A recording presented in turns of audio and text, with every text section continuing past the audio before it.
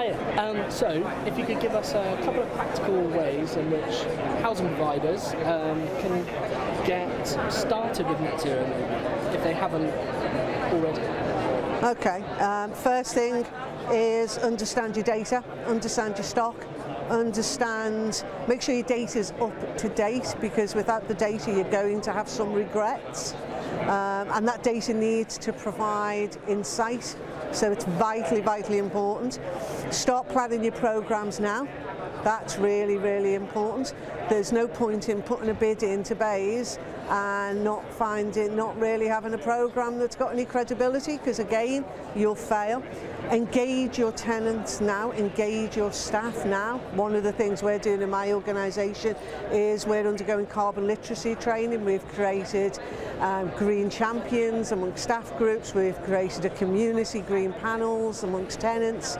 We're doing carbon literacy training with around 1,500 tenants at the moment, and we're concentrating those who are on the lower band, EPC bands, because obviously with the cost of living crisis and the rising cost of heat, we want to make sure that they're getting the benefits of that carbon literacy training.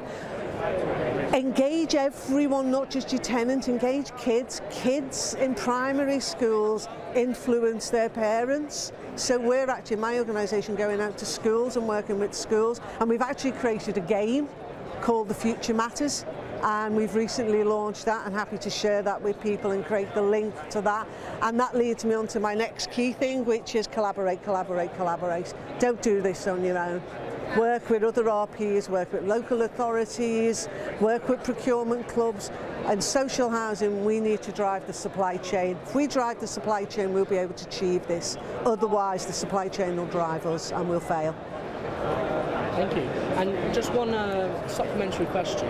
If people are maybe wanting to collaborate, as you say, what's the kind of best ways to start those conversations off? Well, local regions, so if you look at something like Greater Manchester, the local, we collaborate, and when I say we, Greater Manchester housing providers, we're 25 housing associations who join together and who work with the Greater Manchester Combined Authority, and we've had a considerable amount of success. Same happens at the local Liverpool, the LCR region. There's a number of geographies. I know they're doing something over in Yorkshire. There is a lot of forums already. Don't try and create something your own.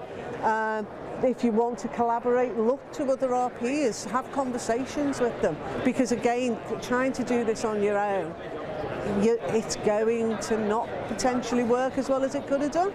So this is the time for us all to collaborate.